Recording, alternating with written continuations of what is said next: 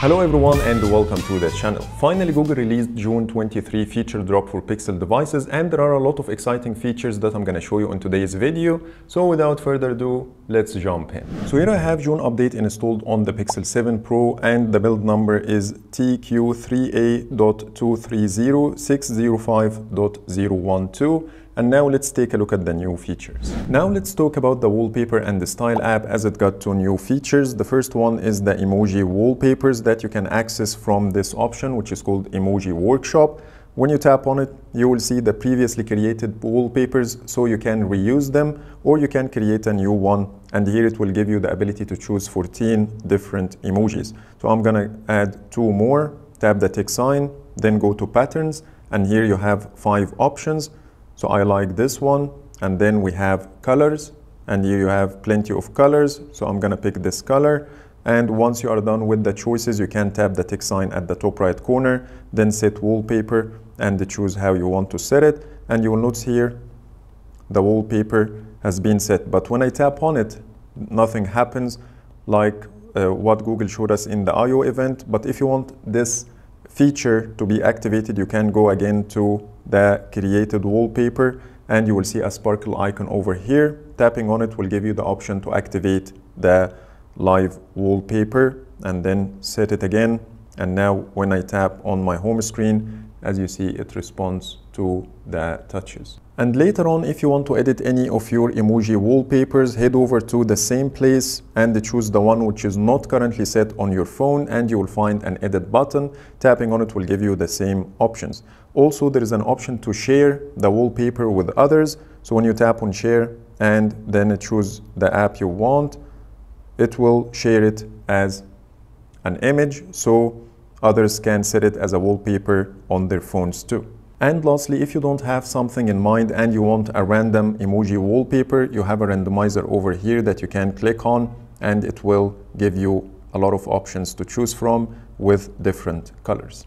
Change number 2 in the Wallpaper and the Style app is the ability to create cinematic wallpapers from your photos. All you need to do is to go to the app, then change wallpaper, tap my photos, and select the one you want. You should see a sparkle button here at the top right corner, but unfortunately I didn't get the feature on my phones yet. But let me show you a quick example over here. So here is someone is trying to set the wallpaper, and the sparkle button is over here. Tapping on it will show you an overlay card. When you activate the switch and then give it some time, it will create the cinematic wallpaper for you. But it seems like the feature takes a long time to work, so let's wait for it. And here's how the cinematic wallpaper looks like. You will also notice here that when you tilt the device, the background moves separately from the subject, giving you this nice parallax effect. Let me also show you another example from Google's website. And here's how it looks. The background is separated from the subject, and also when you tap on the subject, it will add some extra light and it will make it slightly pop on the screen. And that's pretty much everything new in the Wallpaper and the Style app. Now let me show you a couple of new exciting camera features, but after taking a quick break with today's sponsor. If you've ever thought, why in the world is my wireless bill is so high, then let me tell you about Mint Mobile, who I'm partnering with for today's video. You might already know Mint Mobile if you have seen those funny ads from Ryan Reynolds, who is also an owner. But let me quickly tell you how awesome their service is. They are built on the nation's largest 5G network, and they keep the costs low because they sell direct to you online. So they cut out the retail stores and salespeople. So why should you pay more than you have to for access to the same network? All Mint Mobile plans include unlimited nationwide talk and text, plus lightning fast 5G and a free mobile hotspot. Mint also offers a modern family plan that lets you set up a super affordable family plan with as little as 2 lines. And now, as an extra offer for the channel, if you sign up before July 14th using my link, you will get their unlimited plan, which is normally $30 a month for only $15. And that means 50% savings of their already super low price. So you can use my link mintmobile.com/in-depth-tech, or click the link in the description, or scan the QR code showing now on the screen if you are interested. And if you already made the switch, please let me know in the comments what do you think. But for now, let's get back to the review. Now let's talk about the camera features, and the first one is the new macro videos, only available on the 7 Pro because this is the only model that supports the feature. So when you go to camera, then video, and then get the overlay settings, you will see here a new macro focus toggle. You can switch between off, auto or on all the time, so I'm gonna keep it on auto. And here I have a subject to make it too close to the camera, and you will notice here that the macro bubble is now showing on the screen. This is a really nice feature, and it will make a huge difference in your camera experience, in my opinion, because it's no longer limited to photos, and I think the range is about 3 to 5 centimeters away from the camera, which is great. The second new feature in the camera is the ability to take hands-free photos using an air gesture. So for example, I'm gonna switch to the front camera and then turn on the timer, which is a mandatory step for this feature to work. You can choose 3 or 10 seconds. I'm gonna choose 3 seconds, and when the camera sees your palm, it will draw a square around it in about 1 or 2 seconds, like this, and then the timer will start to take the photo. And by the way, this feature works with the back camera, and it's smart enough to understand if you are taking a photo of your hands or you mean to trigger the feature, because in this case, it doesn't see any faces in the frame, even though my timer is activated, so nothing is happening. But let me show you here a quick demo while taking a photo with the back camera. And here I activated the timer first. I'm at 1x as you see here, and now it sees my palm and activated the feature. So it's a very nice touch from Google. This feature is only available for the Pixel 6 models and later. And keep in mind something, when you use it with the back camera and have the timer light activated, you will know when the timer will start. So for example, as you see here, now I know that I should remove my palm from the frame to take the photo, which is a nice touch as well. Now let's talk about some extra features Google added with this update, and the first one is called Smarter Haptics. If you are using a Pixel 7a or 6a, you will notice a very strong vibration if you have the phone on a table or desk and then somebody calls you or text you. So if you want to overcome these noisy vibrations, now you can head over to Settings, Sound and Vibration, then Vibration and Haptics, and you will see here a new toggle called Adaptive Alert Vibration. The description says reduce vibration strength while your phone is still and the screen is facing up. So when you turn on the switch, you will no longer hear these noisy vibrations. The second feature is related to adaptive charging, and as per Google now, the feature uses AI to better predict your charging habits and prolong your battery lifespan. But when I went to the battery settings and then adaptive preferences, I couldn't find anything new related to adaptive charging. It works exactly the same, so it seems like the change is behind the scenes. There are also 2 notes added to the feature on Google's website. The first one, it requires several days to learn your charging habits, and it also requires some consistency. So if you are not consistent enough in how you charge your phone, the feature might not work. So I'm gonna give it several days and update you on this. Change number 3 in this chapter is the redesigned home controls panel. Unfortunately, I didn't get this change on my phone, but you can see now on the screen how it looks. It will first show you the groups you have, the favorite devices and automations, so you can take quick actions without opening the app.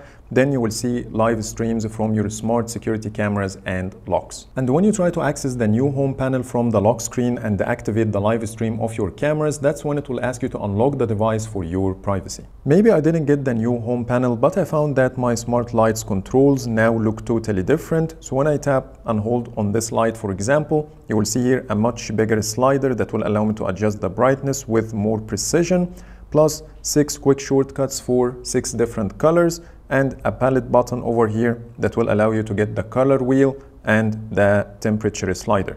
So it looks much better than before. Next, the Recorder app. And it got 3 new features for the Pixel 6 models and newer. The first one is the ability to export your transcript to Google Docs, which is one of the features I already got here on my Pixel 7 Pro. So you have the option to copy transcript to Google Docs, and when you tap on the button, it will ask you to choose the Google account, and then it will copy the transcript and save it automatically to your Google Docs. And if you want to open the app, now you see the recording, and here's the transcript. There are 2 more features that will be available next week. The first one is the ability to search for the speaker in your recording. So for example, if you have multiple speakers in the recording, you will be able to hit the search bar and search for the speaker, but this feature is not yet available. And the second one is the ability to generate video clips that are speaker labeled. And you will see now on the screen an example from Google's website showing how the feature works. You will notice here at the top left corner a bubble with the speaker name, which is not also yet available on my mobile. Now let's talk about Google Assistant, as it got 2 new voices that you can find under your Google Assistant settings. Then scroll down a bit until you see something called Assistant Voice and Sounds. You will see 2 new colors here, lime and indigo. So let me raise the volume and give you a quick demo. Here are the voices you can pick for your Google Assistant. If you like this voice and want me to keep using it, just stop here. And here's the lime. Here are the voices you can pick for your Google Assistant. If you like this voice and want me to keep using it, just stop here. The second new feature in Google Assistant is the ability to start a safety check using a voice command. So let me give you a quick demo. Start a safety check for 5 minutes. You will notice here at the top the safety check started for 5 minutes, and when I tap on this notification, it will take me to the safety check page in the safety app, and you can stop it by tapping the X over here. Talking about safety, there is one more feature added to the car crash detection. Unfortunately, car crash detection is not available in my country, but as per Google, instead of only calling the emergency services if the feature is triggered, but now you can also share your real-time location and your call status with your emergency contacts. Now let's talk about what's new on Wear OS on the Pixel Watch. And the first one is the 3 new tiles for the Spotify app. So if you have Spotify installed on your Pixel Watch and your phone, and then try to add a new tile, you will see here heavy rotation, which will show the playlists you have in your library, and also podcasts, which will show you the new episodes once they arrive. But when I add them, I don't have either new episodes or any playlists in my Spotify app, and this is how it will look in this case. It will take you right away to the app itself if you want to listen to music. There is a third one that I didn't get as well. It's called Spotify DJ Session. I'm not sure if it requires a subscription or not, but I don't have it yet on my Pixel Watch. The second new feature is the automatic pausing for the exercise sessions. So for example, if you are running or walking and started an exercise on your Pixel Watch, and then you decided to stop for a break or to take a breather, then the watch will automatically pause the session until you finish your quick break and return back to the exercise, and that's when it will resume counting your numbers. Change number 3 is Google Assistant now available in 5 more languages on your Pixel Watch. They are Italian, Portuguese, Spanish, Polish, and Swedish. Change number 4 is the new heart rate notifications. So if your heart rate is higher or lower than expected, you will get notified on your Pixel Watch to keep an eye on your heart rate. And you can see now on the screen an example from Google's website. Change number 5 and the last one is the blood oxygen tracking while sleeping. But unfortunately, I didn't get this feature on my Pixel Watch. And as per Google's website, it's only available in certain countries without specifying the list. And when I open the Fitbit app, there is nothing about the blood oxygen.